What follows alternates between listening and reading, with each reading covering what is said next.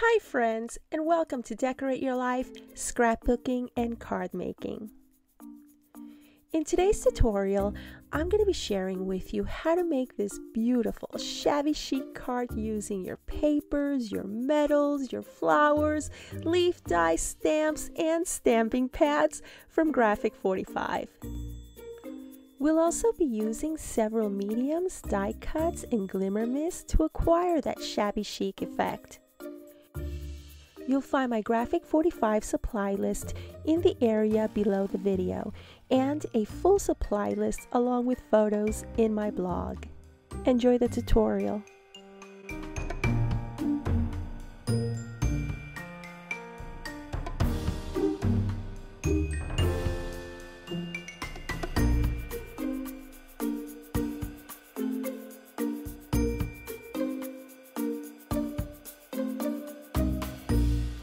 As you can see, I've previously made a shabby chic card.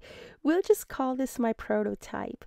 With this card, I made all the mistakes I needed to make. I made all sorts of adjustments. This way I would be able to let you all know what works and what doesn't work. Also, if you look closely, you'll be able to notice that I sewed around the edges using my crafting sewing machine, and I did a terrible job. But since it's shabby chic, I guess it's okay. For this shabby chic card, we're going to use a 5x7 card base, our Graphic 45 Time to Flourish stamps, our Graphic 45 ink pads in cashmere and photogenic, and papers from our Graphic 45 Sunkissed 8x8 paper pad. We'll be using our Graphic 45 rose bouquets, leaf dies, and metal door plate. We're also going to use a sheet from a watercolor paper pad. This paper is heavier than cardstock, and we're going to use it as a backing to our Graphic 45 paper. We're also going to use it for our intricate die cuts. We begin our project by selecting our papers from the Graphic 45 Sunkissed paper collection. Keeping in mind that I'm using a 5x7 card base, I'm going to trim my papers accordingly. Now, because we're going to have a front heavy card, we're going to add a back paper and an inside mat to our shabby chic card.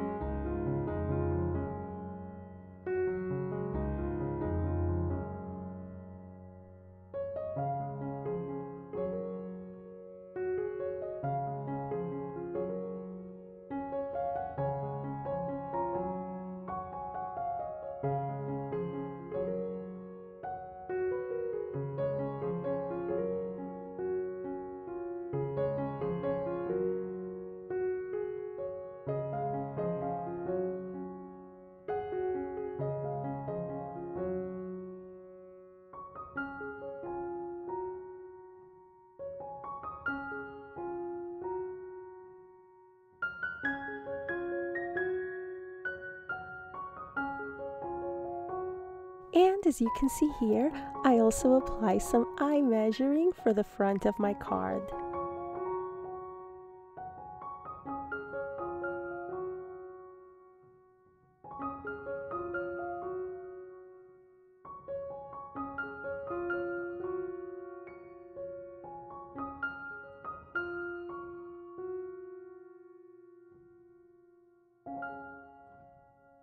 Now here's where you see me trim my watercolor paper to the size of my graphic 45 mat. And the reason that I'm doing this is because my graphic 45 paper is going to be glued down directly onto the watercolor paper. By adding the watercolor paper backing, to my graphic 45 paper, it's going to make it stronger, and you'll be able to use all the elements that I'm going to use without worrying about your paper receiving too much moisture. And now we ink around the edges with our graphic 45 ink. The color that I'm using is named Cashmere, and after we finish inking around the edges, we're going to use a distresser to distress around the edges as well. Once we're through distressing around the edges, we're going to add some glue to the back of our paper, and we are going to apply it to our watercolor paper base. And now is a good time to add your double-sided tape to the back of your paper. Now, just so you know, we are not only using double-sided tape when it comes down to gluing this part onto our card, but we're also going to be using some really good quality glue as well. Okay, so now that we've done all of our prep work, it is time to get our hands dirty. So the first thing that you see me do here is I'm applying some regular white craft paint. I'm just smudging it around the edges, kind of like lightening up the paper some. It's kind of like a whitewash, and I'm not using anything other than my fingers. And I tell you, yeah, you may want to think twice before doing a manicure. Before you begin on this project. I'm not saying that it's going to ruin your manicure. I'm just giving you the heads up that maybe having a manicure before this project was not one of my best ideas. So I've been sitting on this stencil for like over a year, and I am so thrilled that I finally get to use it. So I decided to go ahead and just kind of like do a couple of images here and there, and what you see me using is modeling paste in white. One of the things that I enjoyed about making this shabby chic card for you is that it allowed me to use many of the tools in my craft room that I just don't get to use on a daily basis. So it was a lot of fun bringing out the heating gun, bringing out the modeling paste, bringing out the paint and everything else that went into the making of this project.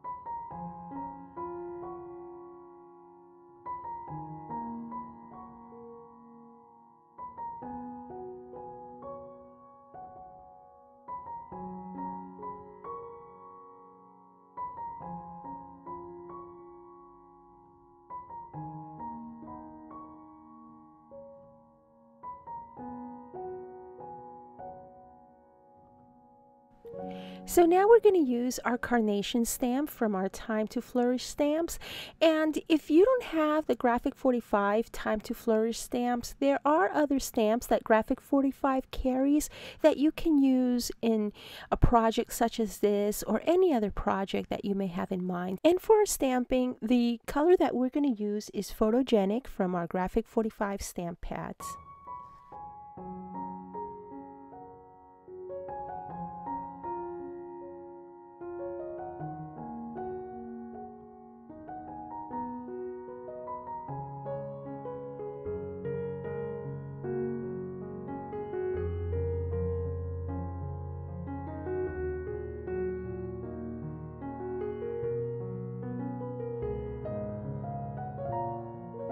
Once I'm satisfied with my stamping, I grab a piece of gauze to add texture to my project. And what I'm going to use to adhere gauze to my paper is some white gesso. I'm just going to apply some white gesso with the sponge that you see on there and just dab, and you don't have to saturate the entire piece of gauze if you don't want to. Just dab on enough for it to stick to the paper and to shabby up the look.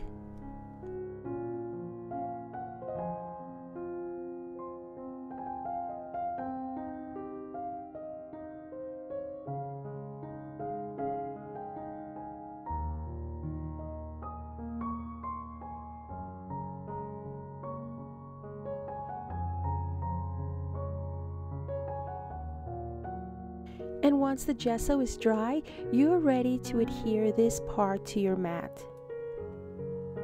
Once this piece is in place, I'm going to take this over to my kitchen sink and I'm going to spray on some glitter mist.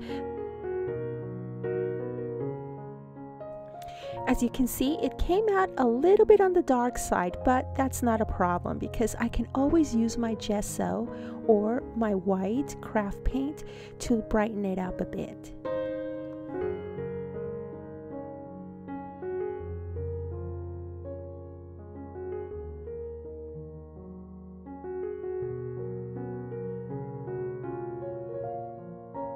So I decided to use one of my Graphic 45 metal door plates just to add a little bit of rustic elegance to my card.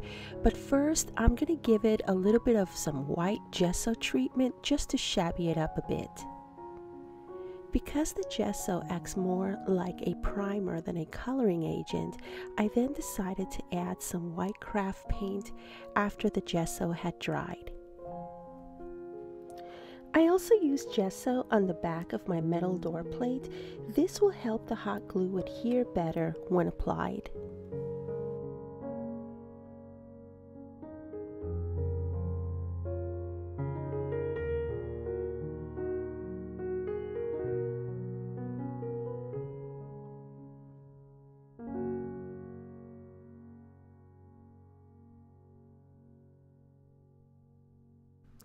Once the metal plate is placed on the central part of the card, we are now ready to decorate our Shabby Chic card.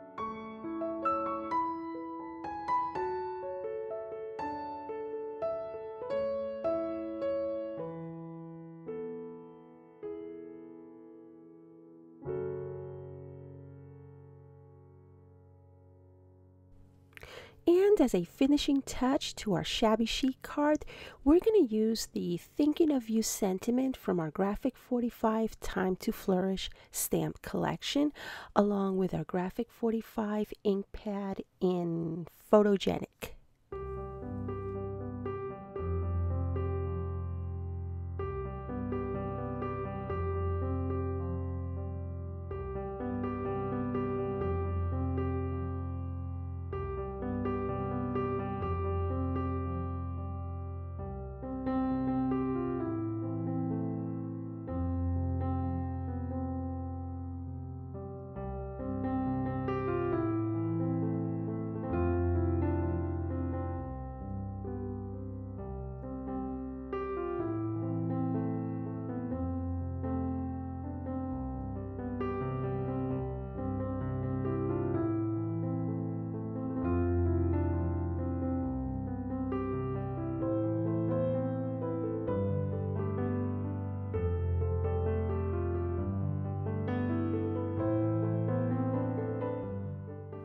Once I'm done decorating my card, I apply a topper to the top of my card. I think it makes it look real pretty, and what you see me doing there is I'm just trying to center my topper as best as I can by using my tool and the guidelines from my crafting mat. So as far as the topper is concerned, you could just grab something from your stash, and you don't necessarily have to do this if you don't have one. I think the cards look just as pretty without them. I just thought that it would add a little bit more elegance by adding this piece to my Shabby Chic card. And the final step is to adhere our card front to our card base. And that's pretty much it, friends. I hope that you found this Graphic 45 Shabby Chic card process enjoyable and that I've been able to inspire you to try one out for yourself. Paper crafting is a calming and satisfying hobby for me, and I hope that it is one for you as well. And if you just happen to land on this video and you're not a subscriber as of yet, I invite you to subscribe to my channel. At Decorate Your Life, Scrapbooking and Card Making, I focus on paper crafting, project shares, and tutorials. Thank you so very much for watching. I'll see you once again in the next video. Bye now.